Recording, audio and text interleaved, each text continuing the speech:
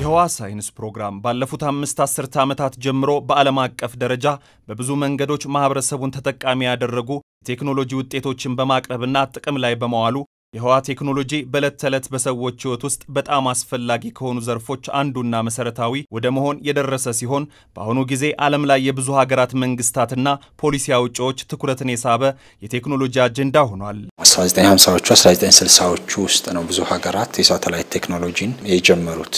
ከምርምርም አኳያ ለኢኮኖሚያቸው እድገት ለማዋልም ካደረጉት ስራ አኳያ ስለዚህ ሀገራት ለምን አደጉ ብለን ስንመለከት ወደ 1950 1960 ሄደን ስንመለከት አንዱ ለእድገታቸው ከፍተኛ አስተዋጽኦ ካረጉ ቴክኖሎጂዎች የስፔስ ቴክኖሎጂ ነው፣ የሳተላይት ቴክኖሎጂ ነው። ታዲያ ይህ እንዲህ ያለ ደማቅ ትኩረት የተቸረው ይሄው የሳተላይት ቴክኖሎጂ ዓለም ላይ እስከ 40 የሚደርሱ ሀገራት ቢያንስ በቁጥር አንድ አላቸው።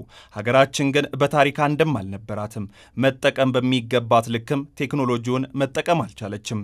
የአየር ጸባይን የአየር ንብረትን ጎርፍ መከላከል ሊሆን ይችላል።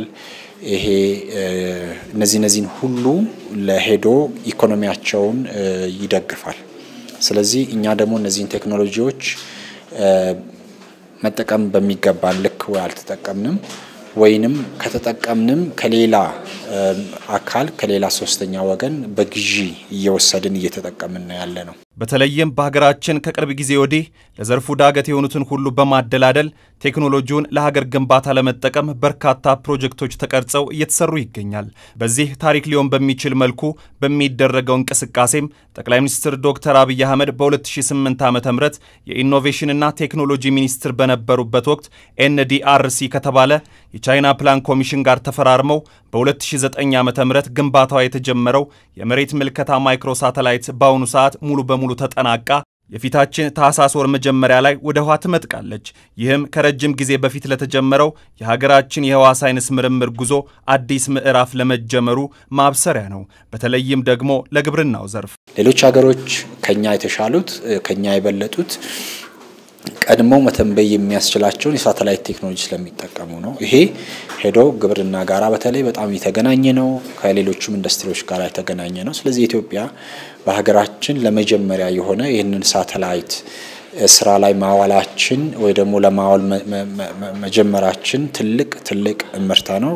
ሳተላይቷ ከተወነጨፈች በኋላም ወደ ተግባር በቀጥታ ለመግባት መረጃ መቀበያ ጣቢያ ግንባታ በእንጦጦ የምርምር ማዕከል ውስጥ ግንባታው ተጠናቋል።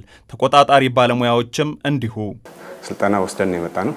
ሙሉ ለሙሉ በእኛው ባለሙያዎች ነው ሁሉም በእኛው ቁጥጥር የምናደርገው። ከሳተላይቷ የጤንነት ሁኔታ ያላትን ስታተስ ጀምሮ ዳታ ከመቀበል ዳታውን ለተጠቃሚዎች ከማዋል አንፃር ሁሉንም በእኛው ነው። ሳተላይቷ ላንች ከተደረገች ከተወሰኑት ደቂቃዎች በኋላ በራሳችን ግራውንድ ስቴሽን ወይም የመሬት መቀበያ ጣቢያ በራሳችን ሳይንቲስቶች ነው ዳታውን ወይም ሳተላይቷንም ሙሉ ኮንትሮል የምናደርገው ማለት ነው። ETRSS አንድ የተሰኘችው በሀገራችን ቀዳሚዋ የመሬት ሳተላይት የግንባታ ሂደቱ ከጀመረበት ጊዜ አንስቶ በርካታ የሀገራችን የዘርፉ ባለሙያዎች ከዲዛይን አንስቶ እስከ ቁጥጥር ተሳትፈውበታል። ወጣቱ የስፔስ ዲዛይን ኢንጂነር ዶክተር ይፍሩም የዚሁ ታሪክ አካል ነው። እንደዚህ አይነት ታሪካዊ አይነት ፕሮጀክት ላይ በመሳተፍ ራሴን እንደ እድለኛ ነው የምቆጥረው። ለሀገር አንድ አሻራ የራሴን አሻራ አስቀምጫለሁ። በዛ ደስ ይለኛል። ከዛ በተረፈ እዚህ ፕሮጀክት ላይ ከመጀመሪያው ጀምሮ ነበርኩኝ። ከዲዛይን ጀምሮ አሁን ላንች እስከምትደረግ ድረስ እዛ ውስጥ ነበርኩኝ እና ዲዛይን ሲደረግ ያው የዲዛይን ቲሙን ሊድ አድርጌ ከዛ በተጨማሪ የሚሰጡ ስልጠናዎችንም አብሬ በመሳተፍ እዛ ፕራክቲካሊ የምናያቸውን የሳተላይት መገጣጠሚያ ዲዛይን ማድረጊያ ሲሙሌሽኖችን ስንከታተል ነበር። በሀገራችን ያለውን የቴክኖሎጂ የተንሸዋረረ እይታም አንስቶ በመጠየቅ አሁን የሆነውን በማድነቅ ከዚህ በላይ ገና ብዙ መስራት እንደሚጠበቅብንም ያስረዳል ዶክተር ይፍሩ። ብዙዎቹ ይጠይቃሉ ሳተላይት ለምንድን ነው የሚያስፈልገን? እኛ ገና በልተን መጥገብ አልቻልንም። ሌሎችም ብዙ ነገሮች አሉ።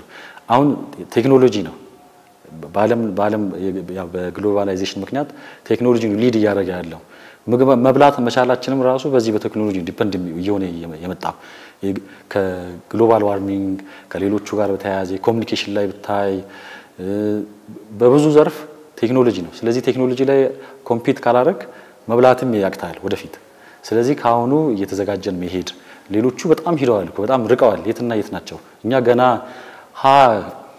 ገና እየጀመረን አፋችን እየፈታን ከአንድ ሀገር የኢኮኖሚ እድገት ጋር ቀጥተኛ ግንኙነት ያለው ይሄው የሳተላይት ቴክኖሎጂ በአሁኑ ወቅት ሀገራችን ኢትዮጵያን ጨምሮ በማደግ ላይ የሚገኙ ሀገራት ዘላቂ ኢኮኖሚና ማህበራዊ ልማት ንድፈ ሐሳባቸውን ተግባራዊ በማድረግ ረገድም የህዋ ሳይንስና የቴክኖሎጂ ዘርፎችን ለማሳደግ የተለያዩ ተግባራትን በማከናወን ላይ ይገኛሉ መንግስትም በዚህ ዘርፍ ለሚቀጥሉት 10 ዓመታት ኢትዮጵያን በጠፈር ኢንዱስትሪ ብቁ እንድትሆን ለማስቻል ቀጣይነት ያለው ስራ ይሰራል ተብሏል ለዚህም ደግሞ የነገ ሀገር ተረካቢ ትውልዶች የትኩረት ማጥንጠኛ ሆነዋል አሁን ህጻናቶቻችን በኤሌመንተሪ ስኩል ያሉት በሁሉም የኢትዮጵያ ሃይ ስኩል ያሉት ስለ ስፔስ ስለ ኒውክሌር ቴክኖሎጂዎች ስለ ትልልቅ ነገሮች እንዲያውቁ የማድረግ ይሄንን እየተመኙ ወይ ደግሞ የነገ የስፔስ ሳይንቲስት የኒውክሌር ሳይንቲስት እንዲሆን እየተመኙ እንዲያድጉ ለማድረግ በቀጣይነት በተጠናከረ ሁኔታ የምንሰራ ይሆናል